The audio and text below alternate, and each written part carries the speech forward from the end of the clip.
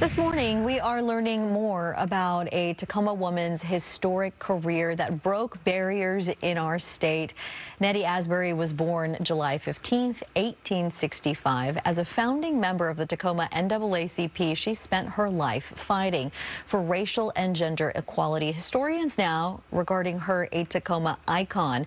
President of the Black Heritage Society of Washington, Stephanie Johnson Tolliver, joining us live this morning to share the importance of Nettie's activism. Good morning to you. Good morning. Well, we oh are. My gosh. Yeah, we're so excited to chat with you. Let's start about talking a little more about Nettie's life and her legacy for people who may not know her. Oh, this is a fabulous opportunity to celebrate, National Women's History Month and taking the opportunity to lift Black women like Nettie Asberry. I mean, she was amazing. You said she was born in 1865, and she, stayed kicking until 103 years old, in Tacoma. She was an activist, a civic leader, accomplished musician that gave her all to community. Her story is really interesting because she was the youngest of 6 siblings who was born free.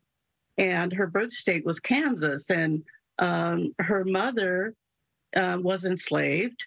Her father was the plantation owner.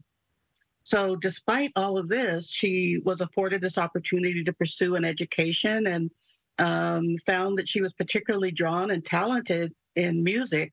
She thrived in that space, and she received a PhD from the Kansas Conservatory of Music. So she was a first in the United States to receive that accomplishment. Finally, she moves west. She's married at 25, and she moves to Seattle initially. She's the organist and music director at the First African Methodist Episcopal Church, which is the oldest church in Seattle. Her husband gets this has a serious accident, untimely death, 3 years after they arrive in 1893. So she goes back to Kansas and hangs out for a bit there, but then comes back to Tacoma. And this is where her activism really begins. She finds her niche, and she marries again to Henry Asberry, who was a businessman. They were both well-loved and liked in the community, were civic leaders. She again finds her niche at AME Church in Tacoma, Allen AME, and is organist and choir director there. But largely, she founded the Tacoma NAACP, and she led the charge in 1916 to against the screening of Birth of a Nation.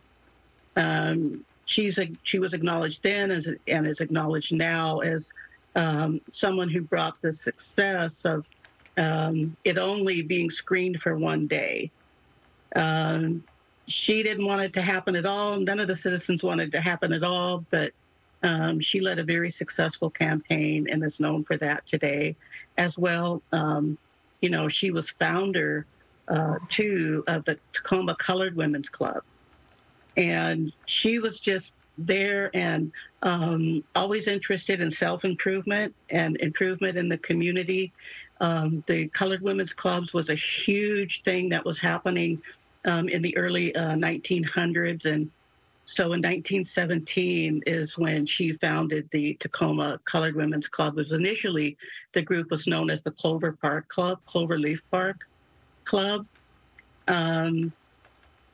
There's just not enough to say about Nettie, what she gave to community. Her house in 2022, right, was declared a Tacoma landmark, a Tacoma City landmark.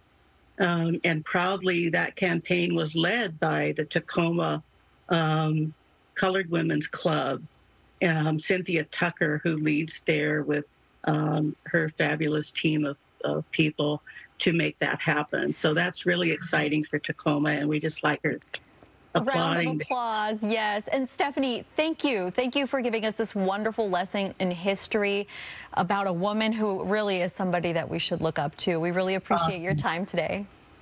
Okay, thank you. Thank you. Have a great day.